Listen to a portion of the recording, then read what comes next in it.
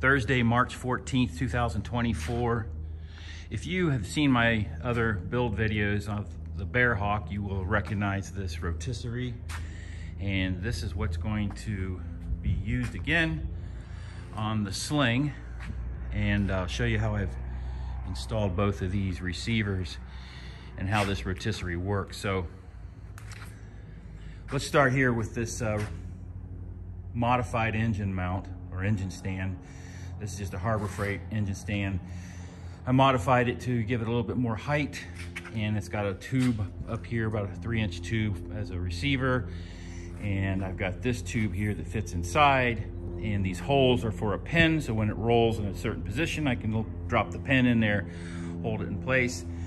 I've attached a U-joint here to stop any kind of binding, and then this plate mounts to this 1-inch piece of plywood that is mounted to the front side of the engine mount. And then on the back of the engine mount, I've installed a web which basically holds all of that together on the rear side, so there's no distortion or twisting of the engine mount. It will be supported on both sides. So we'll go down here to the rear. This is a little bit more involved.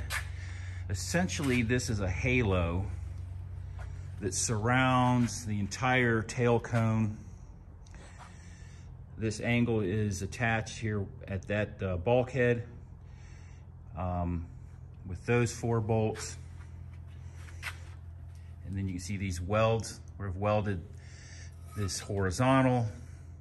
Down underneath there is a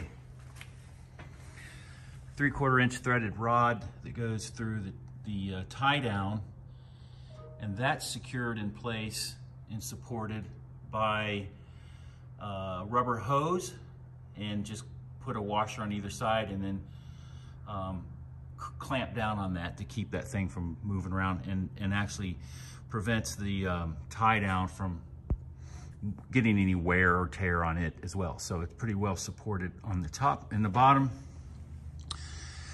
And then we have 2 forks, or a fork, I guess you could call it, that comes off of here onto a plate that also connects to a U-joint, another tube going into this receiver here, and the other modified engine mount.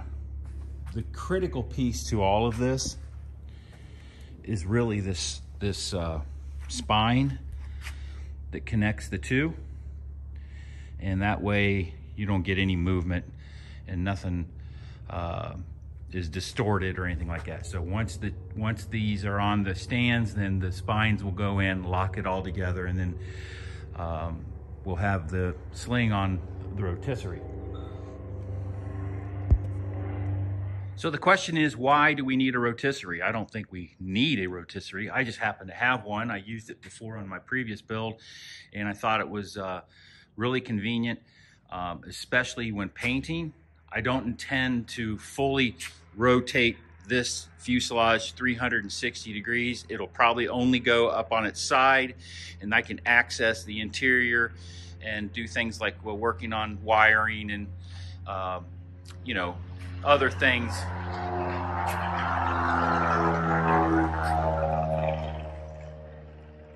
Also, it'll be good for accessing antenna locations and having easy access to that. But more importantly, it will be for the painting part of this project. And so I do probably intend to get this painted a little bit sooner than most, and I will probably be painting before I install the undercarriage. So that's how that rotisserie will be utilized. Using the rotisserie now gives me some added mobility, and very convenient to move this around different locations in the shop if I need to. And then I'll demonstrate here how the rotisserie works when rotating.